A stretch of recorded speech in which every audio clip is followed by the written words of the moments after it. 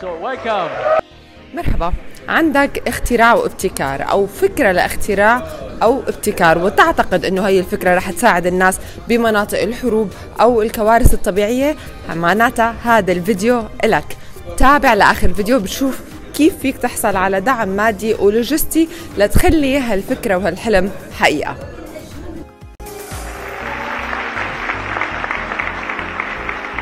It's a real pleasure for me.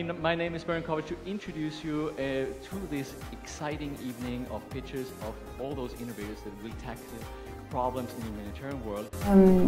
Humanitarian Grand Challenge Creating Hope and Conflict وصناعة الأمل أثناء الصراعات هو مشروع مدعوم من جهات مانحة و supported by المنظمة كندية مقرها تورونتو، وعندها عدة مشاريع، ولكن هذا البرنامج بالذات هو يعني يشتغل على البلدان اللي فيها نزاع حول العالم، مش الشرق الأوسط فقط بل يعني جميع أنحاء العالم. تقوم هذه المنظمة بإطلاق request for proposals، عرض لتقديم العروض كل مايو شهر 5 كل سنة، وذلك لاستقبال أفكار جسورة، أفكار جريئة من مبتكرين حول العالم في المجالات التالية اللي هي الطاقة، المستلزمات والمعدات الصحية، معلومات اللي تفيد الإنقاذ في life saving informations، إنقاذ الأشخاص العالقين في النزاع، والمياه الآمنة والصرف الصحي. من المنبر هذا أنا يعني أشجع جميع الناس اللي عندهم أفكار لتقديم أفكارهم والاتصال بالمنظمة. My name is Kris Houston. I'm the Director of Humanitarian Innovation for a program called the Humanitarian Grand Challenge. We will fund and support any innovator who is trying to help people affected by conflict, and therefore, of course, Syria and Yemen are at the top of our list in terms of conflict right now, but we're also looking Libya, Somalia is also in scope. The people we want to help are the people that are currently not being reached by the humanitarian system. So there's many people in Syria, in Yemen, also in the Democratic Republic of Congo, where because of violence, because of insecurity, the traditional humanitarian system is not able to get them the things they need. You know, the humanitarian principle is that we are neutral, that we do not cooperate with anybody who's part of the conflict, and for that reason, actually, in the context that we've spoken about, we would not be working with the government. Okay, then today we're going to have some innovators, and we're going to celebrate and let them pitch what they invented. Exactly. Would you please tell me about these people? How did they reach you? How did you know about their existence? Exactly.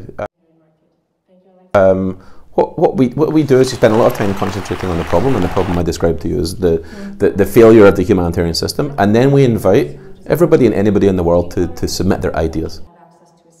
Today is an opportunity to tell your viewers that there's an opportunity to apply for funding. We also do things like... So you fund them also, not only they can give you ideas and you can fund them to implement these ideas to make it real. Absolutely, absolutely. You're tonight at this event, you will see 23 different organizations. 3 of them we've given $1 million. The other ones we give $250,000 Canadian dollars, and this is the financial aspect of what we do. What is important to them is, firstly, it has to be something that is not being done or is not being done in that area, to try new ideas. It must have the potential to have a big impact, but it's also okay that the idea might not work.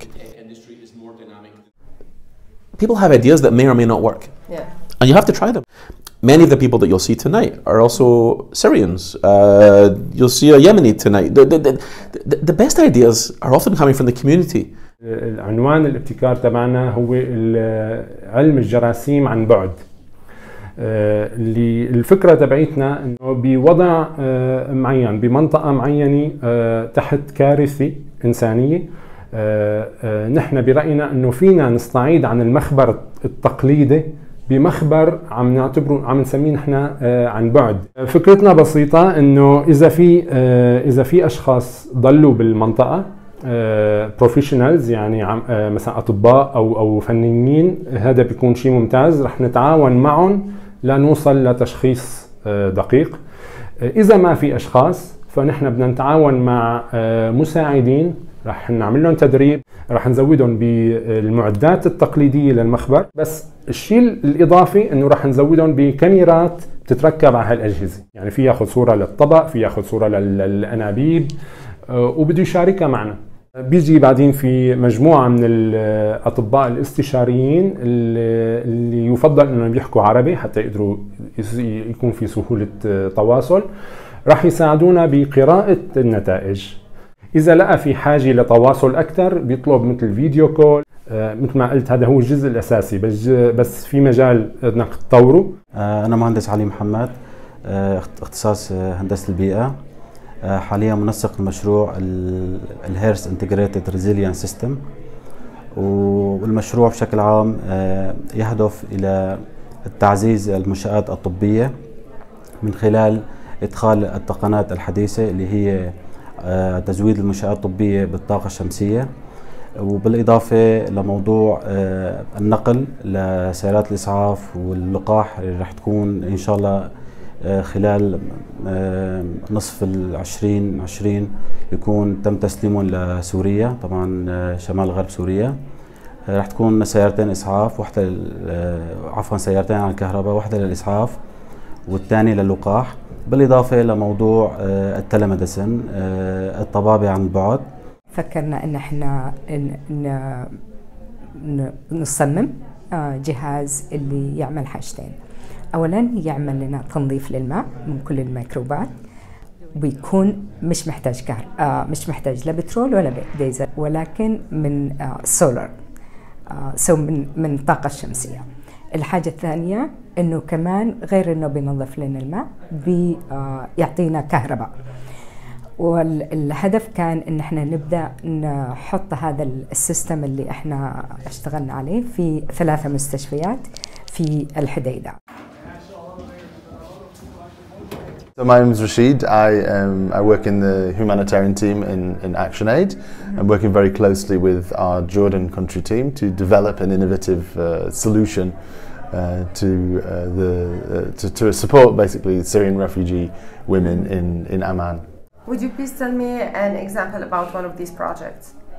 Yeah. So I'm currently working on a project with the Jordan team, mobile solution which is designed by women, Syrian refugees and Jordanian women, in partnership with the Jordan Women's Union and Orange, the mobile network operator.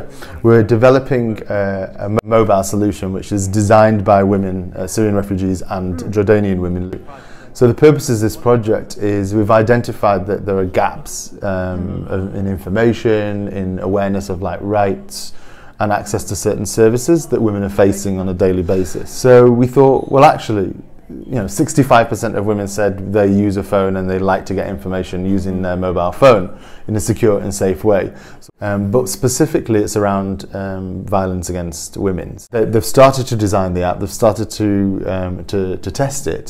And it's going really well. I mean, ActionAid at its core always puts women at the center of their work. They lead the work, they design it. Thank you very much for this information. I appreciate it. It's a pleasure. إذا بتحبون شوفوا إذا واضح معكم. فيرونيكا ما بعرف إذا واضح أو لا، بس المفروض هلا يبلش بعد 5 دقائق برجع مرة ثانية، بس يبلشوا البيتشز تبع الناس اللي عملوا أشياء الانوفترز بيطلعوا هلا كلهم هون. صار معنا شيء شغلة 5 دقائق 10 دقائق ببلشوا هون على هذا الستيج. خلوكم معنا.